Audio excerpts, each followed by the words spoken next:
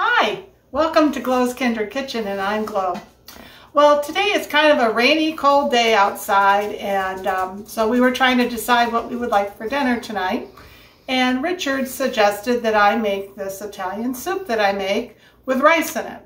And it'll be perfect because I have some vegetables I needed to use up from the refrigerator before they went bad, and so this is a great soup. It's kind of like a minestrone soup in a way, but instead of pasta with it, we put rice. So let's go ahead and get started. The first thing I do is I take one link of Italian sausage, which is right here, and I remove the casing.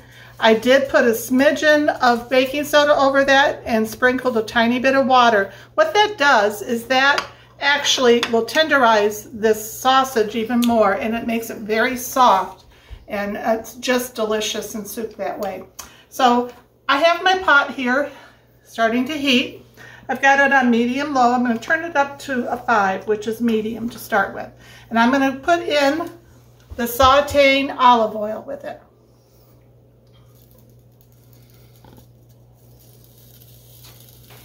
You can already hear it starting to sizzle there. And I put in barely enough to cover. It's not quite covered, and that'll be fine for right now to start. We'll probably add more in a little bit. So what I did is, besides that, I have a half a cup of long grain rice. And then I have in here half of a yellow onion that I've diced up. I've got about a third of a green pepper. And then I have a quarter of a leek, or not a leek, I'm sorry, fennel. And fennel comes in a bulb. And I wish I had had a whole bulb so I could show you what it's like, but it's just like a bulb, and then it has a long part on it, and sometimes that long stalk is not on the fennel when you purchase it in the store. I try to find it with it because I like the fronds that are on that as a garnish, and also it adds great flavor. But all I had left was a half of a bulb, and I'm using a quarter of that bulb in this recipe, and then I'll use the other part for another recipe this week. There's some celery in here as well. I believe that's it. You said you like the what on the fennel? The frond? Oh, the frond. It's it almost looks like dill, if you will, as it's growing. Okay. It's real feathery and it's delicious. And if you've never had fennel before in the fresh bulb, it still tastes like licorice, especially if you put it in a salad or something. But if you roast it, it takes on a whole nother flavor, and when we brown it in this olive oil along with these other things, that's going to take it down. You're still going to have a slight licorice flavor, but not like what you would normally have in a salad. So anyway, I'm going to go ahead and put this Italian sausage right in here. And get that going.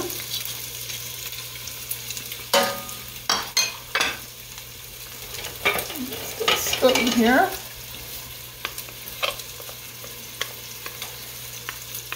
There we go.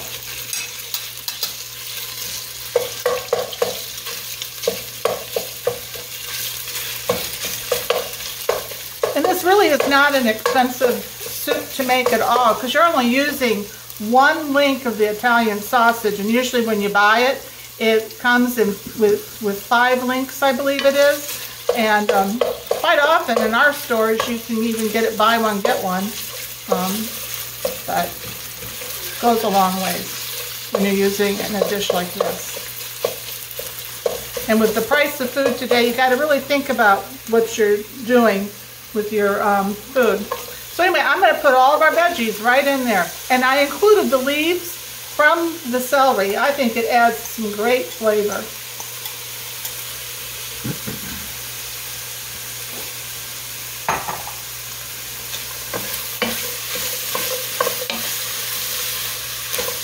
I can already start to smell the Italian sausage as it's cooking in there. So anyway, there was 1 rib of celery in there, the half of the onion, about a third of a green pepper chopped up, and then a quarter of a bulb of the fennel.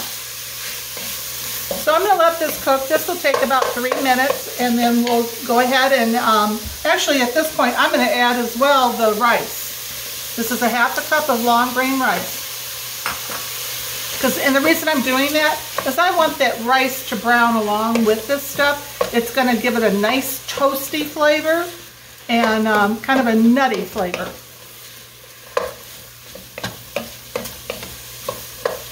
And the reason I'm stirring this is I want all of those long grains of rice to get some of that oil on it. And that will help it from sticking together, and it'll also help it to get nice and toasty and nutty. So anyway, I'll be back probably about 3 or 4 minutes and we'll go on to the next step.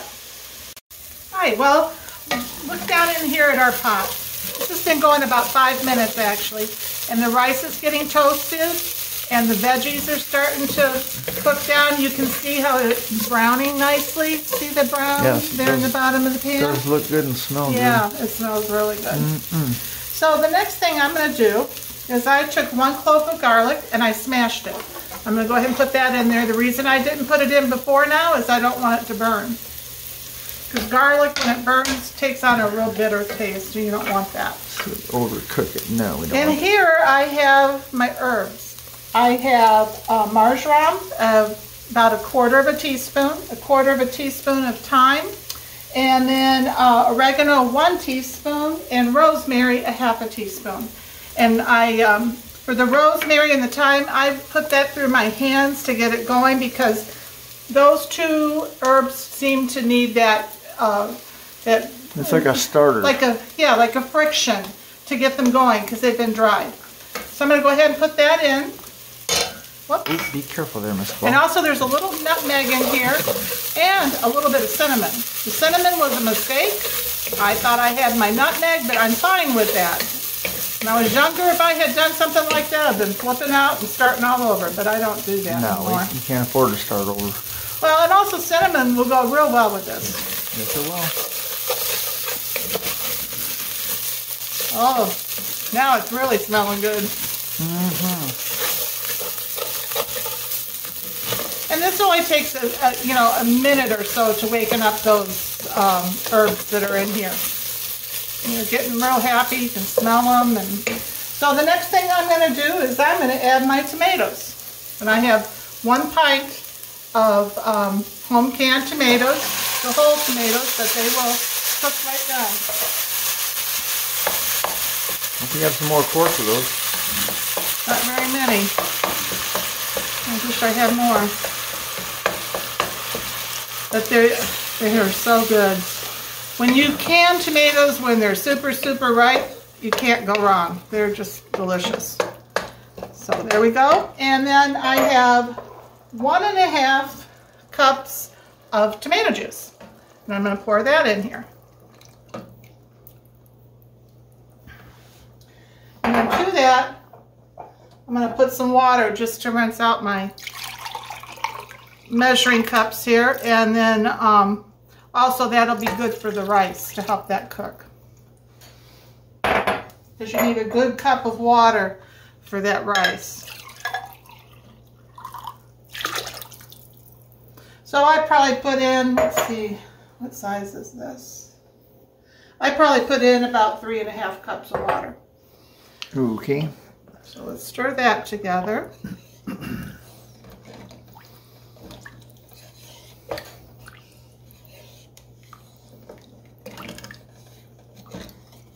And what I'm doing right now is getting up the tidbits that are stuck on the bottom, like that rice and the brown bits. But you gotta be careful when you're doing that so it doesn't splash all over. Now I've got a I got a can of garbanzo beans, the chichi beans. I'm gonna put that in here, liquid and all.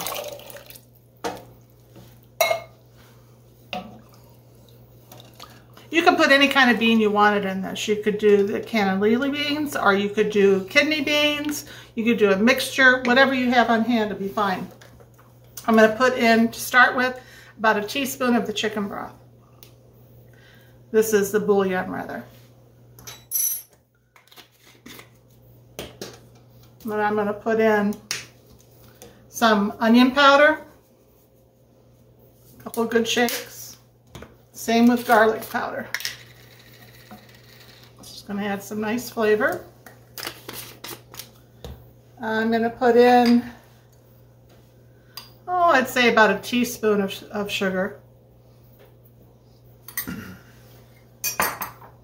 And a half a cup of dry red wine. Of course.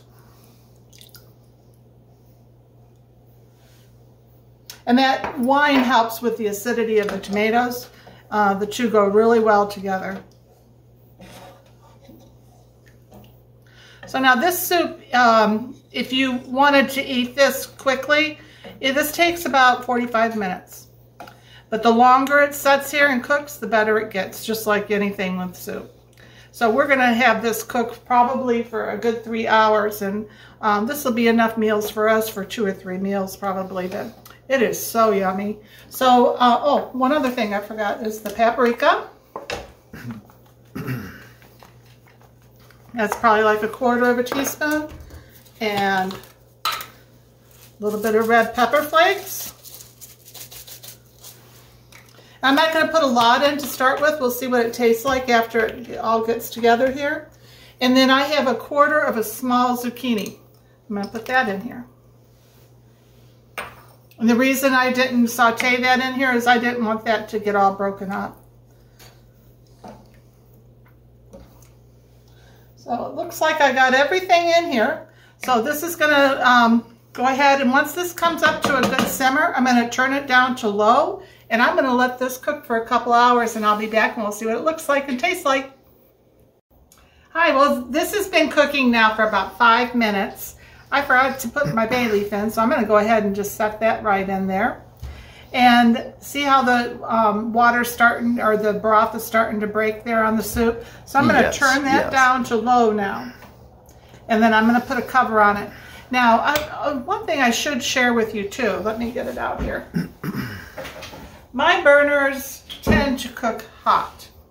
So I bought this, actually Richard found this at a place we were at a few years ago, and it's a diffuser. So if it tends to cook too hot, I'm going to put this under the pot directly on the burner, and then put the pot on top and keep it on low. And that way it'll be a real low simmer. But as of at the moment, I don't need it. But if I do, that's what we'll do. That's a handy thing to have. Oh, they're awesome. It's like the lowest simmer you can get, and you don't have to worry about your pot boiling over or scorching or anything. It's awesome.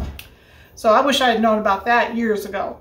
So anyway, I'm going to just stir this a little bit, and then we'll put the top on, the lid, and we'll be set to go. It's smelling good. Does smell good, Miss Chloe. So anyway, I'll be back in a couple of hours. See you then. Well, our soup's been going for here now for about 1.5 hours, and let's take a look at it. At this point, you could really go right ahead and eat it. It's a bubbler. But look how nice that rice and everything looks good, and oh, it looks so good.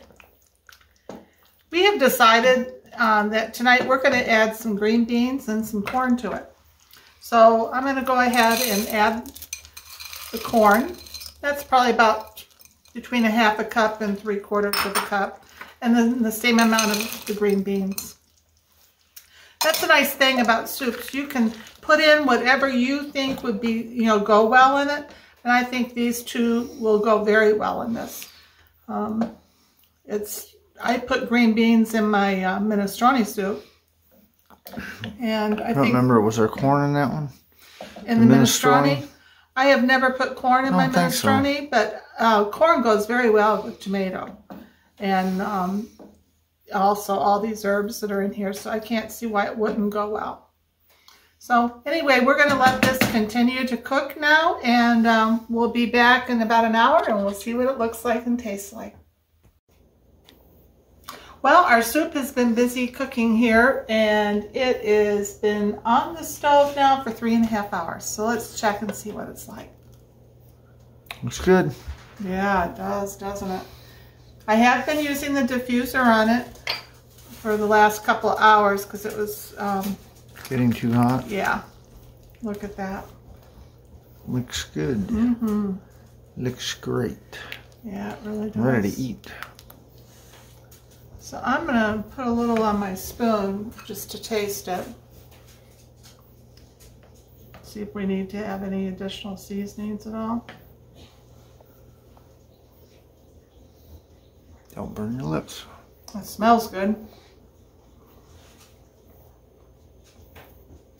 Mmm. That is delicious. The only thing I'm going to add is some black pepper because we haven't added that yet. I'm not going to add any salt to it. I don't know if you realize, but throughout this, the only thing I put in here that had the salt was the chicken bouillon. And one of the reasons is we're going to be garnishing this with cheese, Parmesan and sharp cheddar. So I really don't want to put any salt in it at this point. If we feel like we need salt after we put the cheese on it, then we can do it at that time. So I'm going to go ahead and just, here, let me get rid of that spoon. Just going to put it across the top, just sprinkle it on. And that's probably enough. And I'll stir it in. Oh, that looks so yummy. Yes, it does. Yeah, it's a nice thick soup and perfect for a night like this where it's very chilly out. That's so wet and cold. So anyway, I'm going to get a couple of bowls for us to try, and then I'll be back to taste test it for us. Hi, well, we put the soup in a bowl, and just look at that. Doesn't that look delicious? It does, Miss Clone. And as you can smells good. Yes, it does. And as you can tell, this is a very easy soup to put together. And you just use what you have in your refrigerator. That's what it's all about for a soup like this. So anyway, I'm going to take a taste of it. We'll see.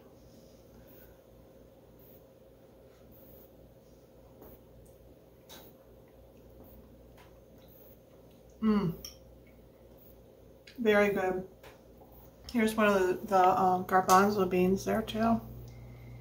Looks good. Can't wait to try it.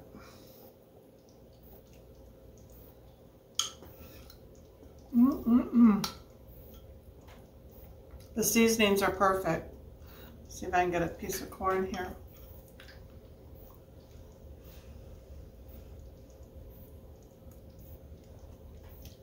It's hot. It's so good. Don't burn yourself. That's so good. There's just a hint of sweetness with the corn and that little bit of sugar I put in it. And the green beans are good in it. Those garbanzo beans, they are so creamy. And the rice, that rice just, see if you can see it. It's nice and thick and it's very good. Looks good. Yep. And those herbs.